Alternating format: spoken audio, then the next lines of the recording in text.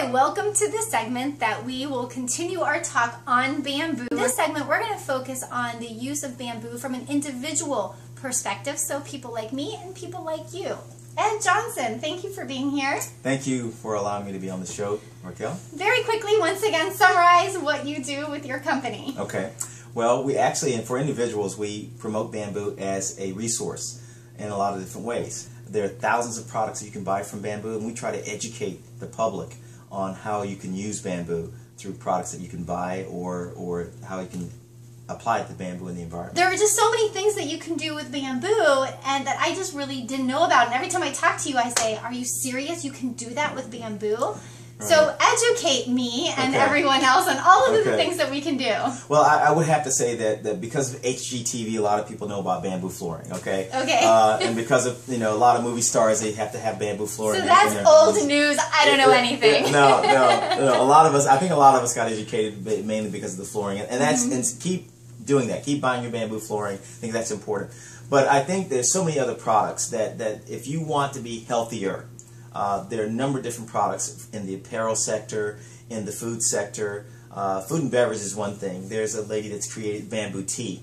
There's a company that's created bamboo beer, bamboo wine, whole beverage category in bamboo. And why is that so important? Because there are a lot of health benefits because of the silica content in bamboo that's so high. You get a lot of powerful, healthy digestive properties by drinking bamboo tea or eating bamboo products, whether it's a shoots or something like that. Now, I personally am not a great fan of eating bamboo shoots, but some people like some people love them a lot. And the good thing about bamboo foods and drinks is that when you get the products in your system, it lowers your blood pressure.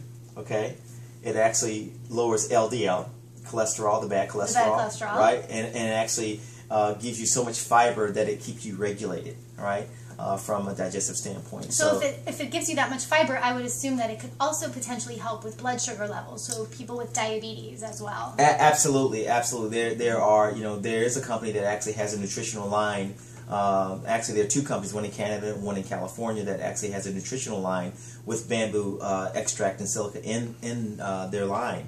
And what happens is that they use this for health purposes. When it comes to blood sugar issues and things like that. Also for athletes, believe it or not. Really? Yeah, for athletes. And I can always forward that information on to you for people to check that out. So from an individual standpoint, if they're looking to do something for their own bodies, internally, we just talked about some of those products, but also externally when it comes to wearing things. A lot of people can make the transition from floors now to clothing. Because when you go into the stores today, you see some bamboo apparel products. You see a lot of the You're wearing bamboo. I'm wearing bamboo now. I of course have I have a bamboo sports jacket that I wear a lot, and things like bamboo T-shirts and the bamboo socks. And you actually brought a bamboo polo shirt. A bamboo polo shirt that this actually happens to be 100% bamboo, so it's very soft. It is very soft. Yeah, it feels like cashmere. A lot of people don't realize that you can start with a grass and it comes out like that. And so nowadays, you have bamboo apparel that is used in the manufacturing process in a closed loop system, so the chemicals are not excreted into the atmosphere. So you have a completely clean, 100% organic product with bamboo apparel these days. So buying bamboo for myself from a clothing perspective makes me feel good because I know that I'm buying something that has a minimal impact on the environment, but it also has some other properties that are beneficial to me. Yes. Okay. Tell me about some of those. So the closer you get to 100% bamboo fiber in apparel, you get the 100% UV. You get UV properties about it. You get antibacterial and you get anti-odor properties with the products. So you stink less. You stink less, yes. And I will say that when I was not a believer in that when I first heard about it until I started using these products on a daily basis. And when I saw this, and I am vendor agnostic, so I'm not favoring one brand over another. I've tried a lot of different bamboo apparel manufacturers out there, and I would say the consistency across the board is the way it feels, the softness toward cashmere, but wears like cotton. That you do get the odor is not, unless it's cake deodorant, you don't find the odor properties. You don't have to wash these as much, and when I don't believe it, it's like I normally wash my stuff every day, right? But you know, these shirts can go 2 or 3 days without you having to wash them because you don't smell the odor, which is unbelievable. And this is important from a sports perspective because I think a lot of the materials that they make in sports clothing that dry quickly, right, stink. Yes, they really, really bad. Yes, they do. So there are now things that you can buy for sports that dry quickly but are also stink free. Basically, well, I would say this. The closer you get to 100% bamboo, the less quickly it will dry. It will not dry as quickly as some of the quick dry. However, it's going to feel better, okay, and it's also going to wear better. And when it comes down to some of the other properties that you get, for whether it's UV properties, right? And if like you're that, exercising in the sun, you're protected. Well, I mean, there are companies right now in Dubai that are using. They're requesting bamboo because of those reasons, because of the sun. I mean, when I landed in Dubai at night, it was 120 degrees, right? And so it's 120 in the shade there. So it's a lot of UV issues going on that you want to protect yourself when it comes down to that. So for kids, for example, bathing suits or other attire that would have the UV protection would be great. Absolutely. So the science behind using something that's made from bamboo is very powerful and it's very well documented. So this is, I think, it's more documented than global warming. No. That's just a joke. We won't argue on that one. No. There's a lot of documentation around climate change, and that's this is all a part of that discussion. But if you're trying to do something for yourself, there's a lot of things you can do for yourself. Well, I want to talk about what I think my favorite thing that I've seen in the bamboo line. Yes. And these are paper towels, and these paper towels, amazingly, are not just paper towels that are made from bamboo, but you can actually wash them and use them again. Okay, so tell me all about this. Like, it blows my mind. Yeah. Okay, so in the sustainability category, and I would say that hopefully people haven't tuned off about my comment on global warming, because there obviously is a lot of things. The climate is changing, as we know, one way or the other, and as the Earth ages, it changes. But if you want to do something about sustainability and climate change, these bamboo paper, you can say paper towels because bamboo pulp actually makes, you get pulp products, you get pulp and paper products actually represents a huge category. I actually have bamboo business cards, okay? So when you're looking at bamboo business cards, you're looking at everything in that paper category. Now you're looking at a product that is not only renewable from a renewable resource, it's also reusable, right? Yeah. So this has the strength to be used up to 20 times. You can actually put, not only you can put this in the washing machine. I've tried it. Okay, well, I'm keeping this obviously, and I'm going to test it all out. This is a favorite. This is a favorite at the house for sure, because cleaning the counters, and also people use it to remove makeup. There's a company out of Canada that makes. They take a product similar to this, and they cut it in little squares. And they sell these as makeup removers. Wow. Okay, I know that's how my teenagers use it as makeup remover. They love it. Also, so what you're looking at is that you're looking at a very soft product. It's renewable. It's reusable, which is very unusual, right? That is very unusual. And the kicker, biodegradable.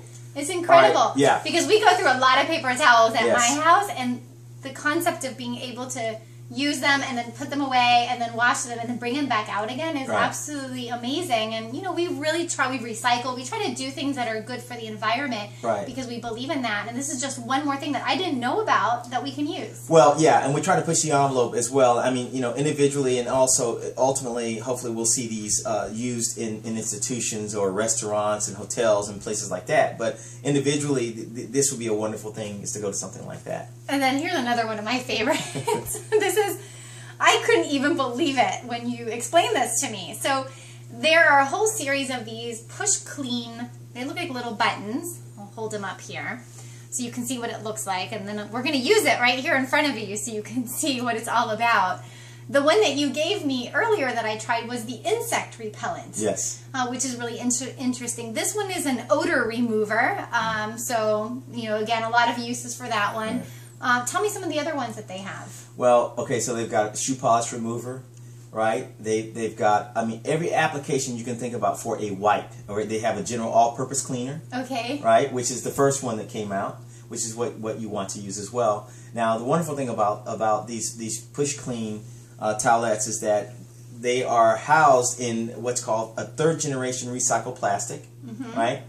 And the problem that we have with general wipes when we buy them in a store or online is that they dry out if you don't seal them properly. Right. So the beauty behind what the inventor came up with in this is that there's liquid in here. But so I don't know if you can see this, but there's liquid, and so you can move it around. But the wipe inside that we will see in just a second is not wet at all, right? It's dry right now. It's dry right now. It will soon be wet. It will soon be wet, and we will let Raquel if we do launch this it. right. Yeah, let's see if she can it launch says it. push, so Yeah, we'll do you that. push all the way down.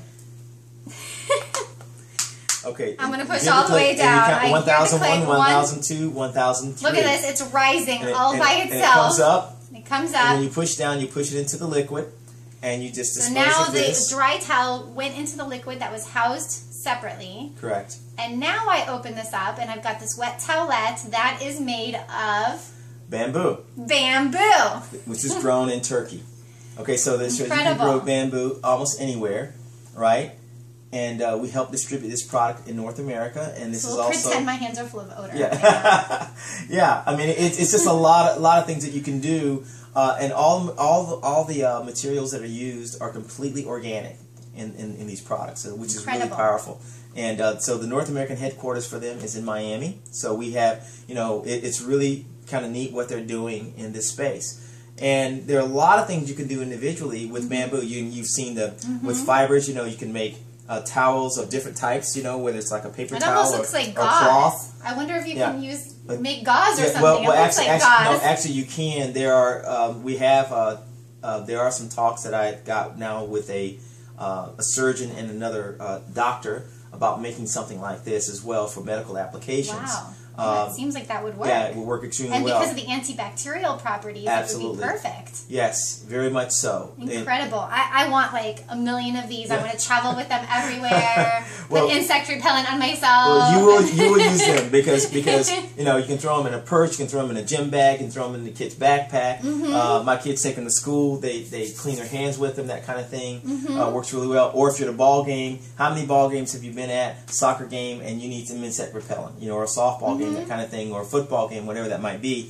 So these are some pretty interesting things that you can do, and you're doing a great thing.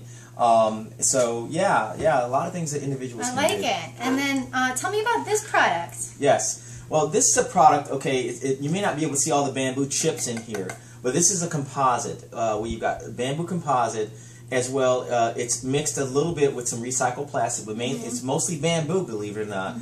That's actually used through a heat treating process to make a cup. Right? A reusable cup. And the wonderful thing about it is that it comes from bamboo. And there's a very attractive line of these cups and plates and bowls, multicolored, that they come in some the same color as your jacket, by the way. I have some of that at home. And it's kind of cool because you'd never think that this is this comes from a natural source, right? And what I really like about, it's hard. This is dishwasher safe as well, right? So now you can feel good about it. You can eat and drink from something that is from chemical free, free, chemical free completely, along with the towels and everything else that you can use. So you can just go all bamboo all the time. It's absolutely incredible. And then, of course, this is the step that you were talking about with HGTV. Yes. So things that people are more familiar with, Yes. which is the bamboo that you can use for flooring, for example. This one's thicker, so I would say this is more what you would use for floors. Right. Well, okay, floors as well as desks, okay, countertops. So if you are redoing your entire house, a lot of people think about the floors, but they don't think about the countertops. They don't think about even the paneling that they may have in their homes. And cabinets, cabinets all over. We have comes in different colors. Right. So that's nice. Different colors, and so we have. I'd like to take this not just to college students, but right now some college students are doing design competitions with bamboo all over the country. I'd like to see that with high school students, right?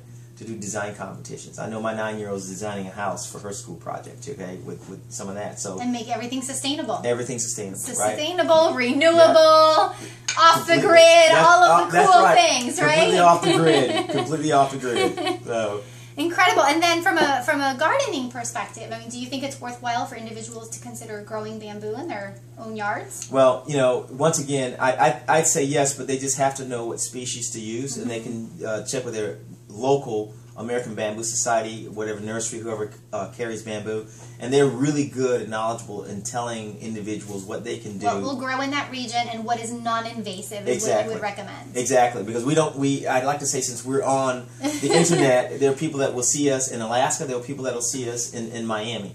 And the difference is that the USDA, U.S. Department of Agriculture, has a climate zone map, and all the different species of bamboo are categorized by zone. By zone. This is zone 9. That's right, just like any other plant, right? So it'll be good for them to check with their bamboo society or their nursery to see which plants will grow the best in this area with the soils that we have here, along with invasive versus non-invasive. Right. They probably want to go non-invasive, and they'll be very, very happy. Unless you're going to be harvesting to sell, right? Correct. Then you want the non-invasive, yeah. Or your neighbors won't like you very much. That's right. That's right. Any other uses from an individual perspective that you would want to recommend? Well, okay, there's one category that we haven't talked about, and I don't have the product to show, but there are multiple products in the cosmetic and beauty line. Oh, okay. That's very interesting. Right now, there are bamboo shampoos, bamboo lotions and creams. That what's really interesting is that there are some studies that show that the bamboo is really good for the hair and the nails. Okay, helps your nails grow stronger and your hair grow and also grow in a healthy manner. Oh, so right now there are companies. I know there's a company called Lather in Beverly Hills, and they use bamboo extract in their lotions and creams. And there's a company called Alterna.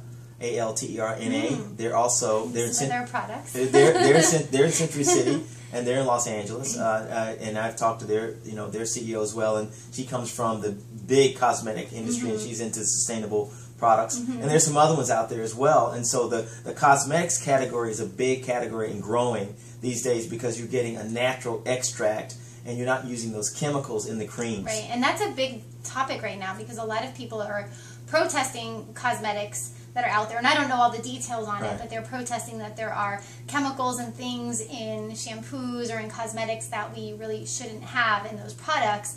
And bamboo sounds like not only is it something that's natural and chemical free, but it is a helper to some of the things that we want to happen. I mean, if that could help my hair be thicker, that would be great. No, absolutely, and I tell you, it'll give your hair a natural shine. I'm just amazed at how well it works. Even though I know a lot about bamboo, it just amazes me to see it work, and it works well. Yeah, I can see that you're very passionate about it, and every time I talk with you, it's like there's more stuff that comes out that we can do with bamboo, and that's absolutely incredible. Absolutely. So hopefully you've learned something in this segment. I know that I have learned a ton speaking with Ed Johnson here. And we encourage you to learn more about bamboo and how you can incorporate it into your life, not just from a health perspective, but also from an environmental perspective. It's renewable, sustainable. It sounds like it could really do a lot for us in this world. Right. So thank you very much for being here. Thank you, Raquel. It's great being here. And maybe we'll talk more bamboo another time. I hope so. Thank you. Bye-bye.